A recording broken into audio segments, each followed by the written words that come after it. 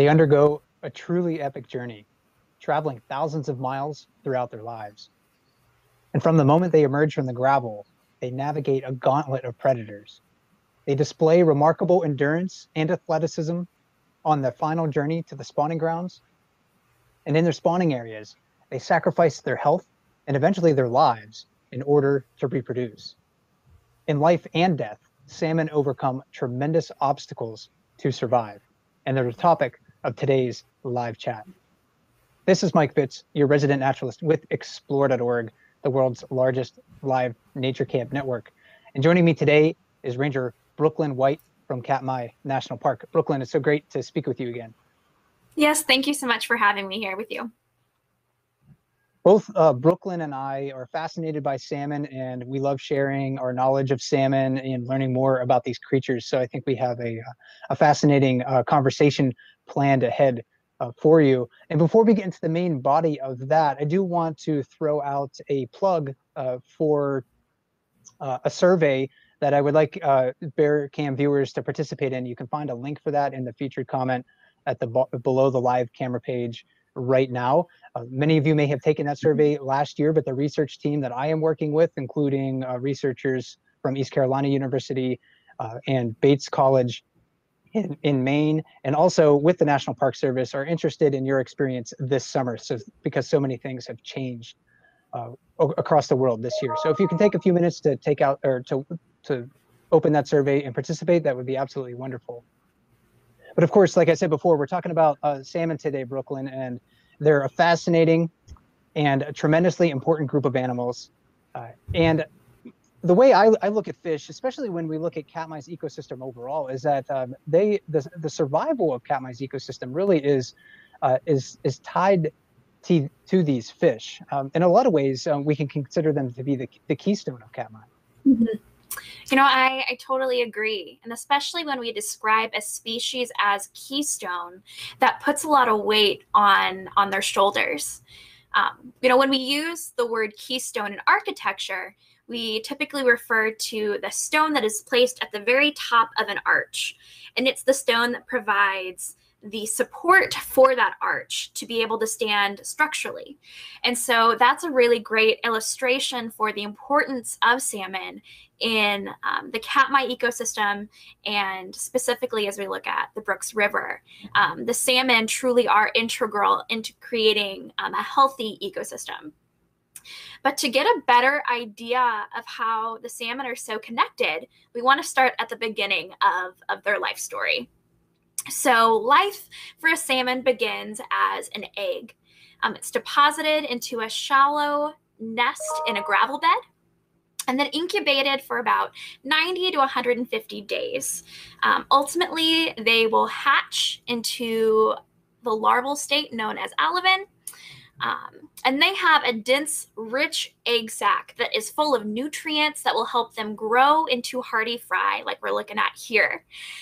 During this time, they still stay pretty close to that gravel bed for protection and safety. But then they will begin to emerge, still clinging to the root systems along the river and covered areas that are still going to provide some of that additional protection from predators.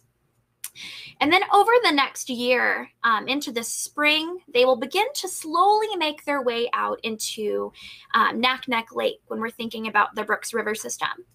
And they'll typically stay even in that lake for an additional year or two as they're growing, gaining nutrients again, before they prepare to make their way out into the ocean.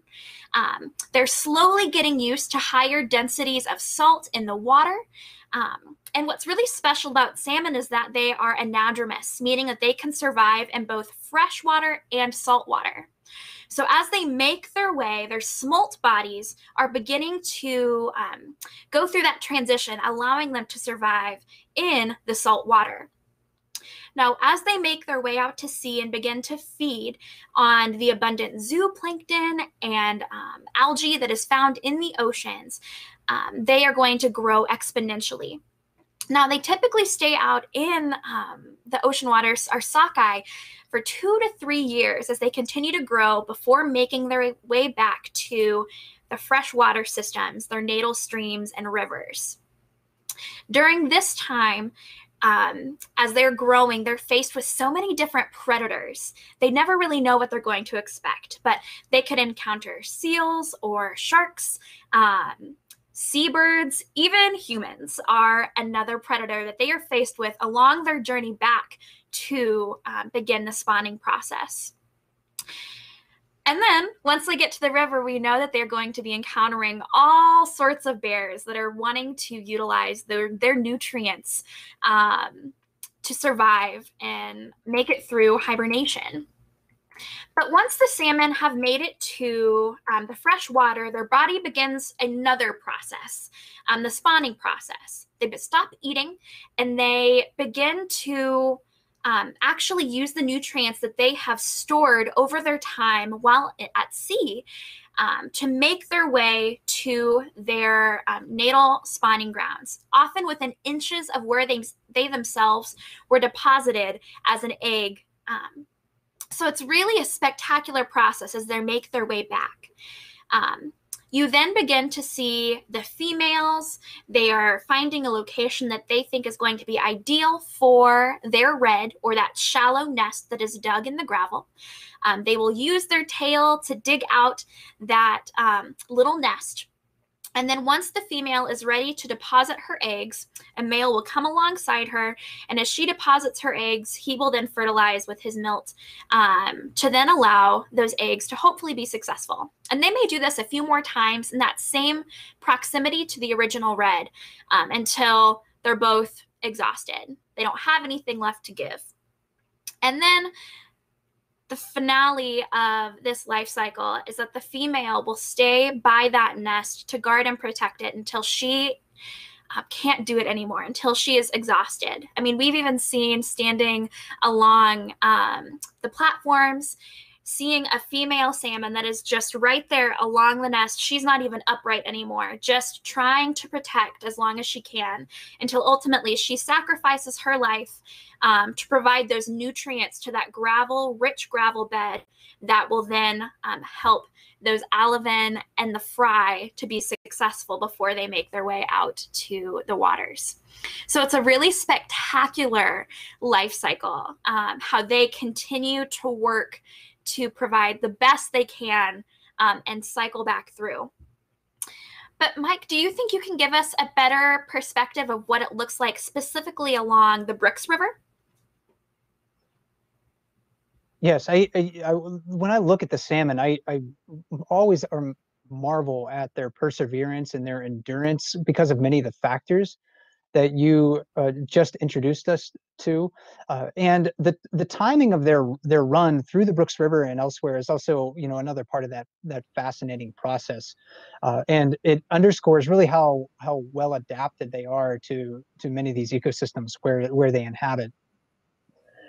With salmon, you know, each stock or each population of salmon is adapted and evolved to run at a certain time, run upstream, enter freshwater at a certain time of the year.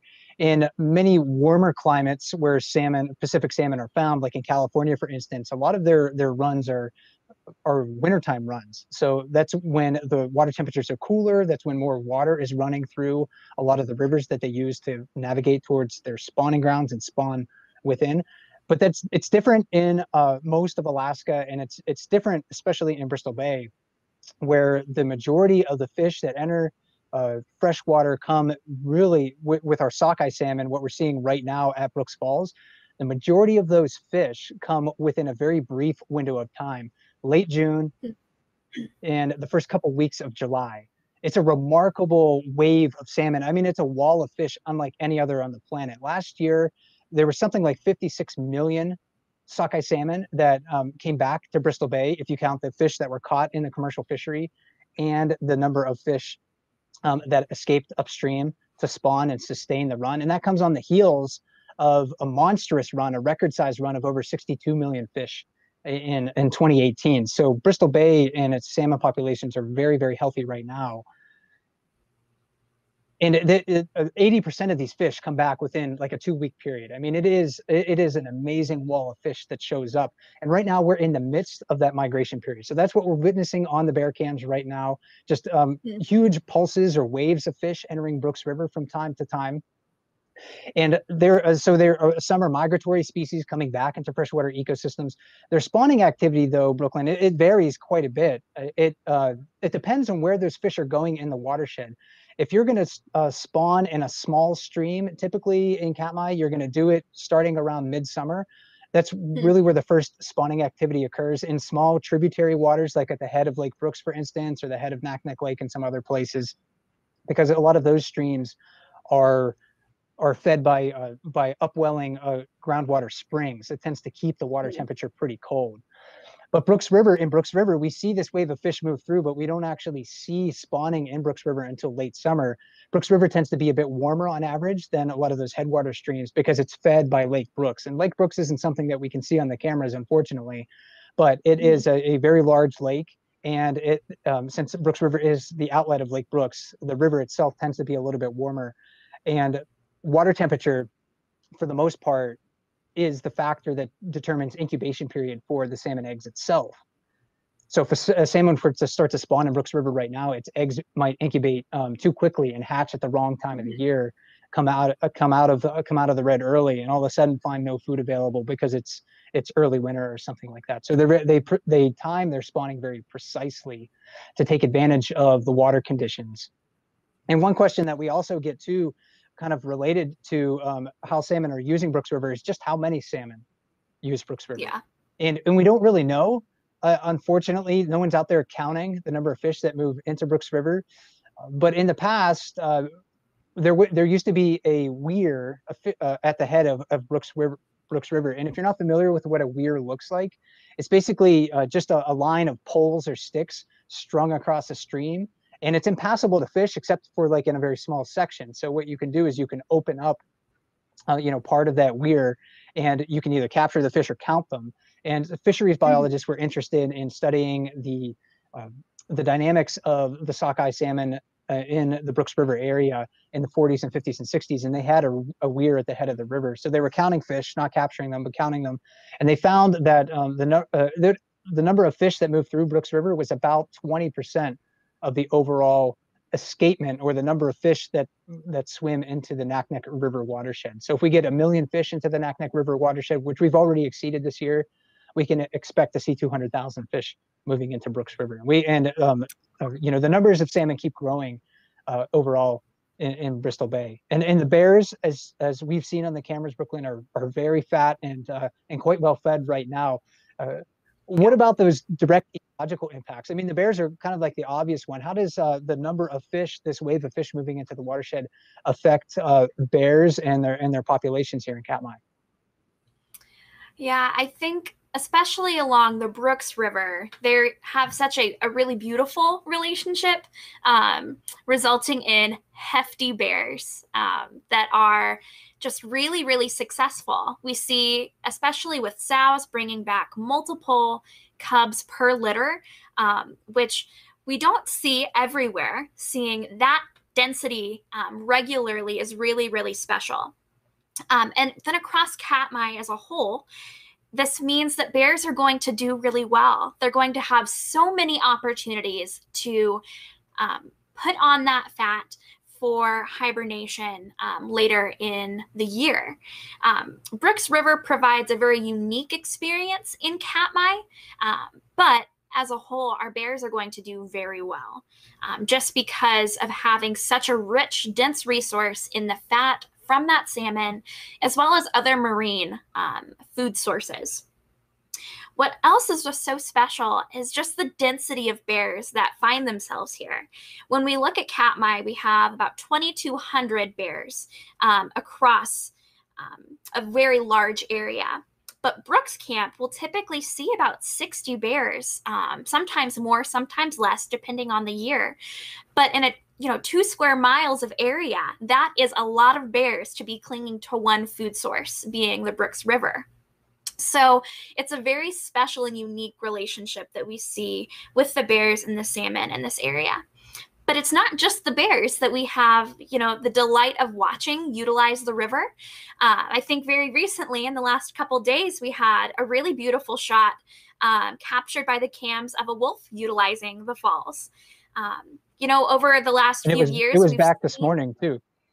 Oh, perfect. Oh, that's so great. But we've seen, maybe a wolf or two utilize the river, but very rarely, if ever, have we ever seen a wolf fishing from the lip of the falls. So that is very cool. And I even heard that there may have been 3 wolves at one time utilizing the falls and right below the platform, which is something that is so special and spectacular. Again, getting to see this really keystone species providing for many different species that find themselves along the river. We also know that we have a dense population of migratory birds that come to utilize Alaska, but even brooks and Katmai as a place that they are able to raise their young very early before they migrate back into the southern hemisphere. So we have so many species that are utilizing this really important resource to provide for and to have successful family units. So I think it's really, really interesting just to see how the salmon continue to be seen and used from the cams. But could you share maybe some things that we don't get to see the impacts of directly?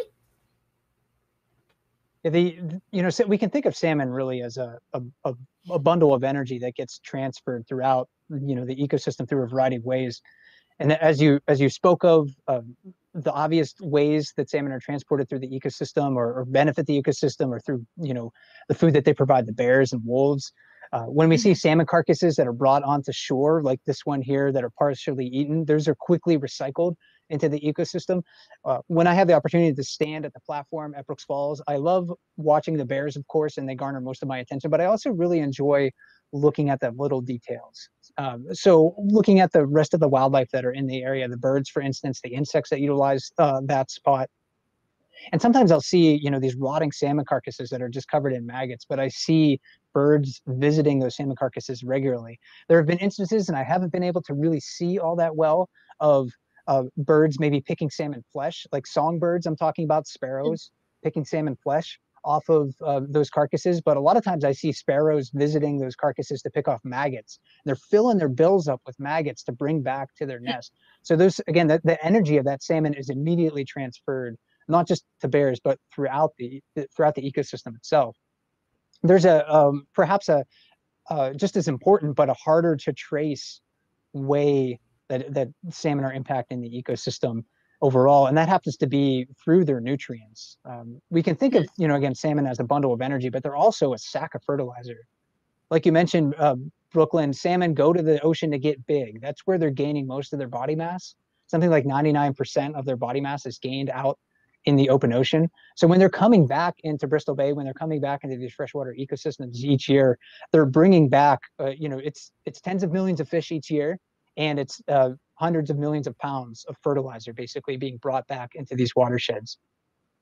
And the importance of those nutrients and that fertilizer is a little bit harder to trace. But if we think about the characteristics of like an Alaskan lake, it's typically pretty cold and it's pretty nutrient poor. It doesn't really have a lot of free circulating nutrients to support things at the base of the food chain, things like algae and zooplankton. But when salmon come back into these watersheds and they're transporting all of that fertilizer along with them, that helps to boost the productivity of this ecosystem overall.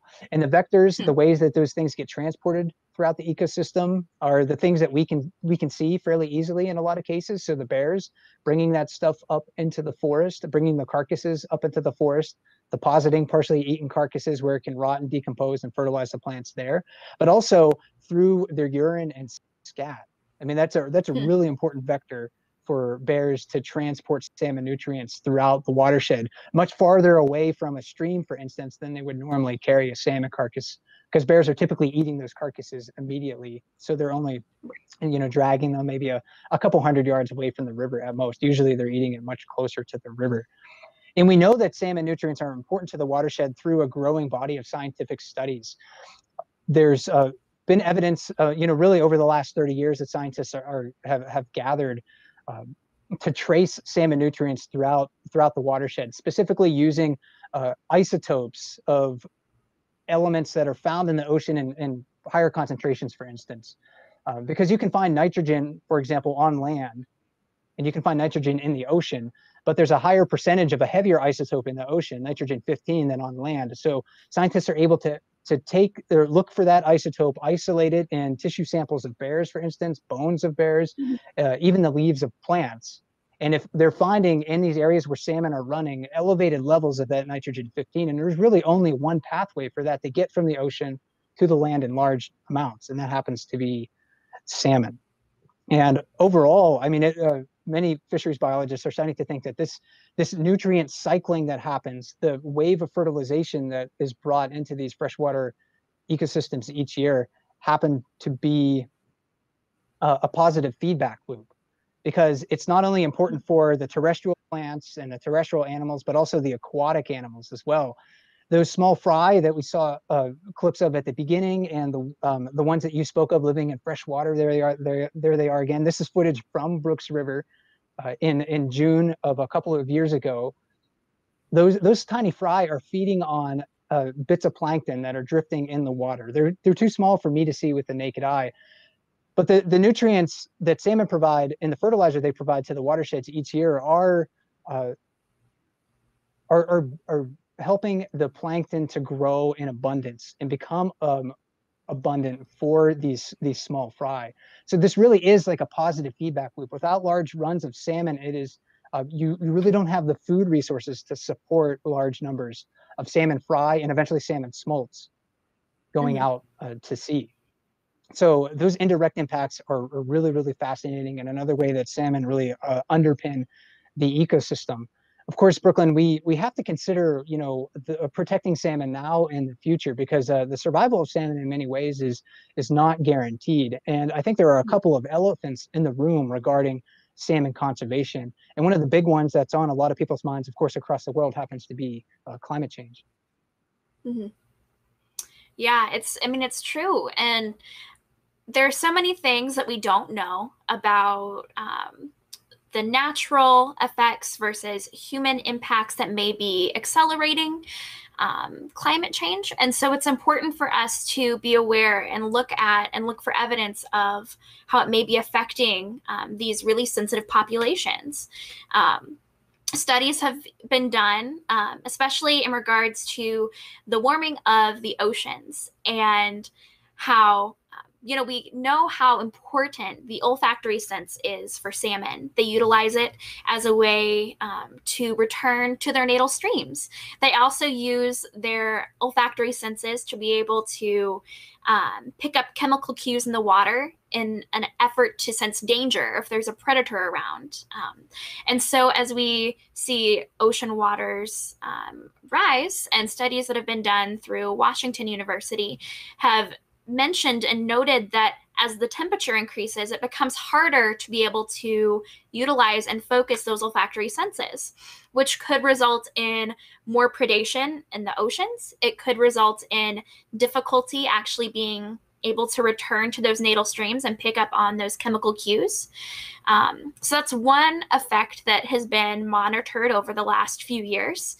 And then even into this last summer, and seeing the increased temperatures of the water in the rivers and lakes at Brooks after we had a 2-week stretch of heat from the heat dome.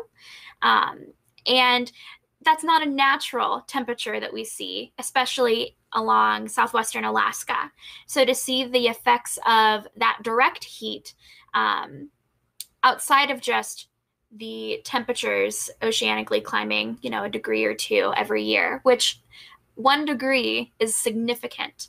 So those are 2 examples of things that we've seen that we don't know what the impact of that could be, but at the same time, we see that there's evidence that that could be truly detrimental to potential populations.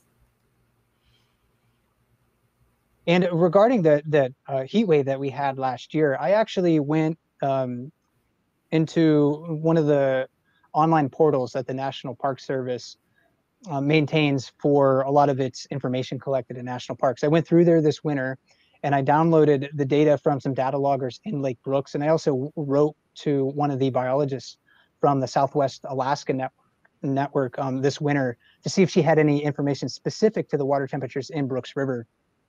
And at the head of the river, they actually had a temperature logger installed there. Mm-hmm. And it was last year during the peak of that heat wave, really at this time of the year. So like on July 8th last year, it was super hot at Brooks River. Everybody was sweating in t-shirts and shorts. Everyone's getting sunburned because no one expected. It was really unprecedented conditions. And when I say unprecedented, not just like hot, but like never before seen hot temperatures in that area. And the water temperature at the head of Brooks River at times reached like the upper 70s and low 80s. I mean, that's incredibly high water temperatures for that area. It really, and probably have never been experienced before. So definitely climate change is here right now. That heat wave it may portend some of the conditions in the future that I think a lot of salmon will experience. One great thing about Katmai though, Brooklyn, and you've seen this watershed just as much as I, is that it's really diverse. So unlike watersheds in farther south that are really heavily impacted by human development, the watershed in Katmai has a lot of large lakes where salmon can find refuge during those really hot conditions. So what we saw last year is the salmon run just sort of like pausing and then running upstream when the water temperatures happen to be colder. So that, climate change is definitely a thing that is a concern for our salmon populations in Bristol Bay. And it's certainly a concern for salmon populations farther south that are already really kind of on the brink of extinction in many cases, or their runs are just at historic lows compared to what they were just like 100, 120 years ago.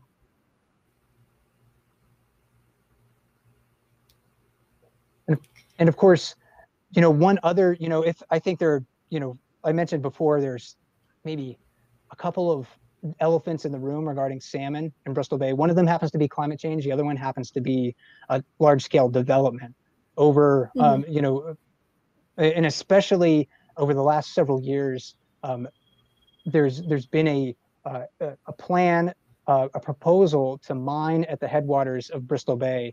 And the waters where this mine would be located would not flow through Katmai National Park, but a lot of the similar habitat features sort of exist in that area. So the proposed pebble mine would be located at headwaters that run into the Queechak River in Lake Iliamna and also the Nushagak River. And those are two of Bristol Bay's most productive salmon producing watersheds. And of course, the mine proponents will say that they can do that and protect salmon. But we've seen in the past that salmon runs are continuously sacrificed in the name of development. And the salmon really are the keystone of not only our ecosystem in Bristol Bay, but also the culture of Bristol Bay, going back thousands of years. So there's a very strong human history and cultural ties associated with salmon. And pebble mine and large scale development is that other long-term threat to salmon in Bristol Bay. And honestly, that's if we can't protect salmon in Bristol Bay, I have to say, I mean, I don't know what we can protect. This is the last great run of salmon on Earth. We've lost these runs everywhere else. We don't have them in the Columbia anymore.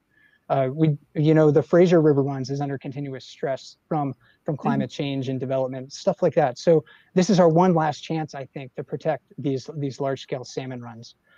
And I'm going to try to get to a couple of viewer questions in just a moment here. But Brooklyn, I would like to thank you for joining me on the talk today. It's always fascinating to talk about salmon. I mean, the legacy of these fish, they extend to nearly all life in Katmai. They're the fish that transcend boundaries between the ocean and the land, really in ways that other organisms cannot do. And in this wounded world, I mean, this is a world where it is wounded, by climate change and mass extinction. And Katmai National Park is an increasingly rare example of an ecosystem functioning at its full potential. And Bristol Bay and Katmai Yeah. represent, like I mentioned, the last great salmon run on Earth. It offers a stark contrast to runs outside of this area that are not doing so well and exist at fractions of their historic highs. But the survival of this ecosystem as we know it is not guaranteed. So we have to work now and in the future to protect these runs, because without salmon, I mean, it's really more than an aesthetic loss and an economic loss. It's a loss to our ecology. It's a loss to the bears. Without salmon, we wouldn't be able to watch bears at Brooks River because they'd have really no reason to visit and gather at Brooks River. No one would go to Brooks River to fish for trophy-sized rainbow trout because there wouldn't be enough food to support the growth of trout to large sizes, and there'd be very few trout in the ecosystem overall.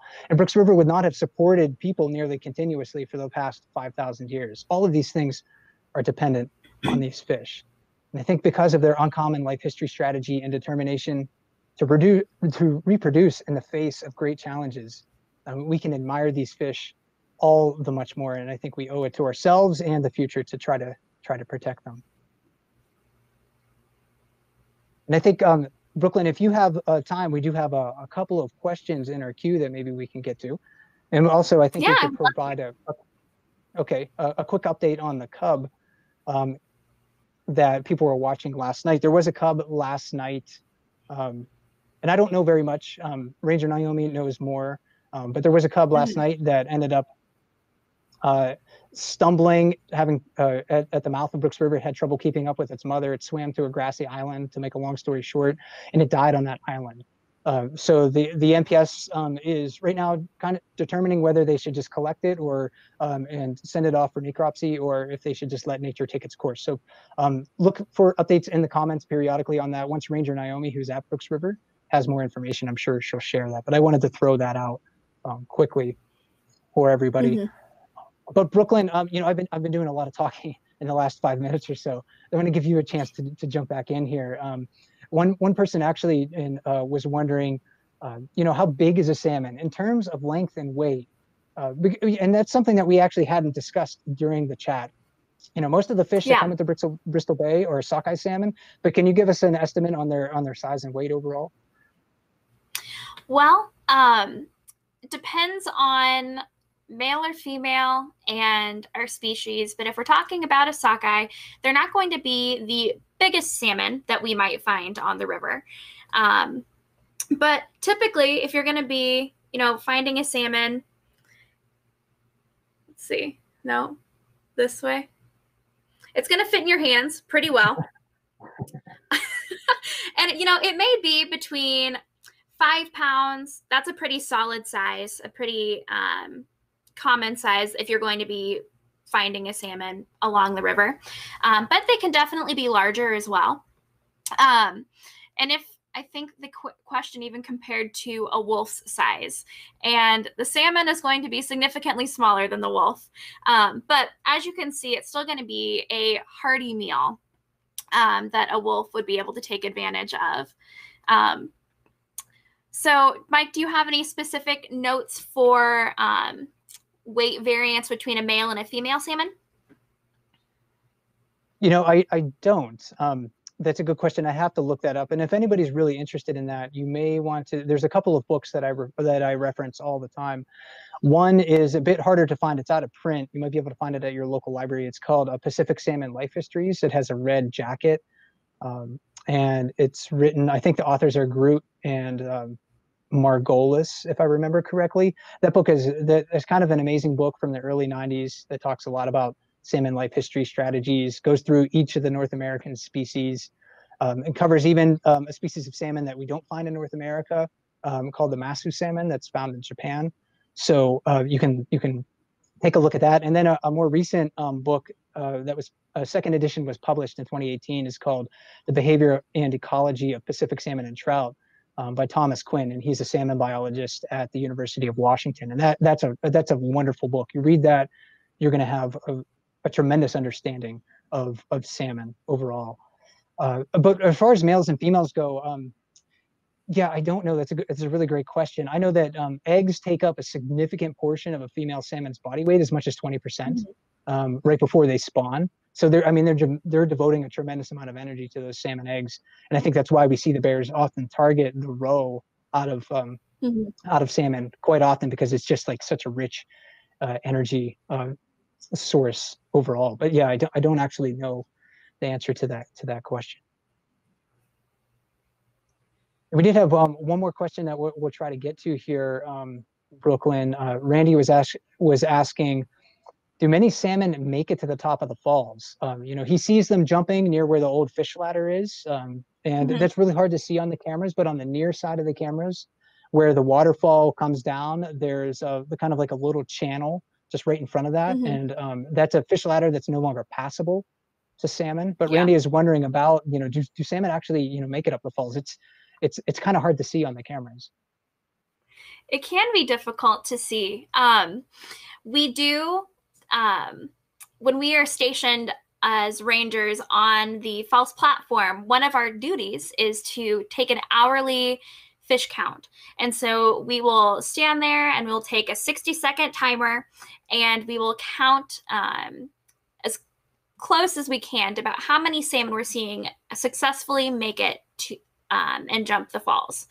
And so that gives us a good idea, a general perspective of the kind of numbers that we may be seeing. But it can be as high as 40% successfully making it. It depends on how many salmon are jumping at once, if we've got bears that are an obstacle. And we've talked about before, when we have a high density push of salmon, that sometimes will actually give more opportunity for the salmon to jump, as bears are easily able to get their fill from the river and move out of the way. And so salmon do make it, and they are successful, but it's important to note that the obstacles that they face along the river are really testing how healthy those salmon are. And so the obstacles that they have to get through are going to help narrow down to really make sure that the healthiest salmons are the ones that are making their way up the river into those natal spawning grounds. So even though the falls may feel like an unfair obstacle that they have to get over, it really is making sure that the salmon populations are going to remain as healthy as they can be, and not just let lazy Joe salmon make their way into the spawning grounds. And that's one reason why the fish ladder is no longer passable to salmon, and no longer maintained in that manner, is to help, again, diversify the genetics of that population overall, because historically salmon made it up over Brooks Falls all on their own. They didn't need the help of the fish ladder. And the salmon that spawn downstream, Brooklyn, I know you've spoken about this before in one of our chats. They're not necessarily like genetically inferior, but most of those fish that spawn downstream are that's where they were born. So that's where they've chosen to spawn. But I do think there's occasionally some fish that just don't make it. I think they'll keep on trying and trying and trying and trying, and just until they get eaten or their energy is really exhausted. But most of those salmon that want to make it, they have it in their genes to make it up over the falls, because that's where they were born. That's how their parents got there. And those just genes get passed on from generation to generation. It's a really fascinating process to watch. And the falls itself is not short. I mean, it's like a 6 to 7 foot high leap right there. So they have to have a lot of energy and endurance to make that. And they're doing that all without eating. They don't eat in fresh water at all. Yeah. But I think that's all for our questions that we have right now. If you have more questions for us in the future that you want to try to submit to us in advance, please use the Ask Your Bear Cam question link that's found in the More Info tab down below the live camera page. We'll be happy to try to get to those as much as possible. Our next live event is tomorrow, when I am joined by Ranger Naomi, and we'll be talking about bear fishing styles. So tangential to salmon, but we're going to talk about how bears make a living at Brooks Falls and how they do it in different ways.